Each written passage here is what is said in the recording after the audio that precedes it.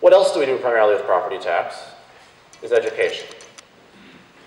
So the last area of substantial state spending that we haven't talked about at all, and by state spending I mean state government spending, is education. It's, I think, in most people's minds, among the very most important things that state and local government do. And it's where, of course, a substantial amount of the funds go, both because it's so important and because it's expensive and difficult.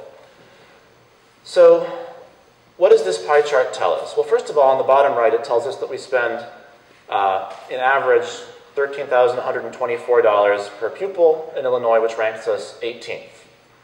So that's a little above the median, not enormously so, and that's even before you account for the fact that we're a pretty rich state. So, you know, it's not an enormously high number, moderately high at most.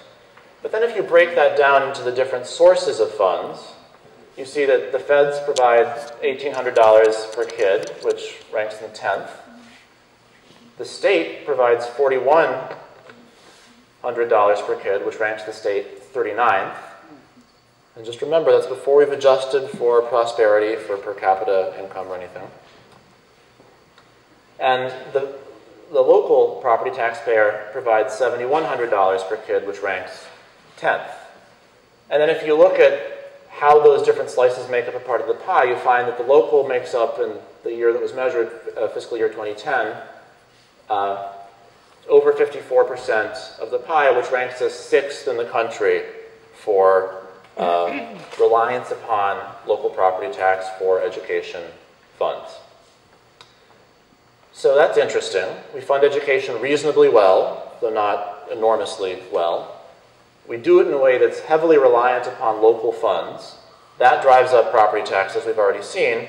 It also means that because local ability to pay varies enormously across the state, you wind up with pretty substantial inequity across the state. In fact, I was at a presentation earlier today that demonstrated that our inequity is really among the very highest if you look at the way education funds are distributed across the state.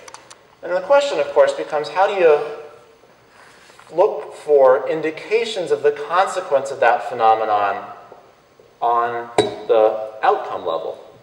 So here's something we found pretty interesting. This is the NAEP test, which are a kind of standard national test. It's a fairly old test. It's from 2009, but again, we wanted to make sure we were using data that we could find apples to apples across all the states and adequately reported. So we went back to 2009. And what these graphs just show for the basic, proficient, and advanced level, how well do we rank at achieving those levels? The dark blue is 8th grade reading, the light blue is 8th grade math, the chartreuse is 4th grade math, and the sort of pale yellowish thing is 4th grade reading. And I wouldn't obsess too much about the shape of the lines, but the point that I want to make is the lines are all going up and to the right. The lines are all going up and to the right, indicating that we're frankly not so hot at the basic numbers. And those of you who've seen the Advanced Illinois report card that was released a few days ago see this. We're not so hot at these basic numbers. And the further along the road from basic to advanced you get, the more successful you find that we are at meeting these standards. And that's really what you might expect from a situation where there's an inequity of inputs. It's producing on the back end a world where we're pretty great at, you know, for example, how many of our 4th grade reading students meet the advanced level, but we're really struggling at the basic level. There's a divide emerging. And you'll see a bit more of that in this slide that shows something really quite interesting. We're going to look by different age cohorts. We're going to look by different age cohorts at different levels of educational attainment. The number you're going to see on the right-hand side of the slide is the number of people who have at least a bachelor's degree.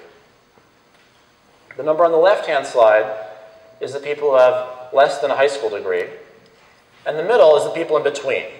People who do not have a BA, but they have a high school degree, maybe they have an associate's degree, maybe they went to some college and didn't complete any certificate. And so for the first line, the 65-plus cohort, you just see a downward sloping line, which is essentially the worst picture you could possibly have. It says the more advanced the population you're looking at, the worse we do. We've got a lot of people over 65 without a high school degree, fewer who have a high school degree but not a bachelor's, and even fewer who have a bachelor's. But now look at the next age cohort, 45 to 64. You see this V shape start to emerge, where we do pretty well at having bachelor's, and pretty well, if you can call it that, at having people without a high school degree.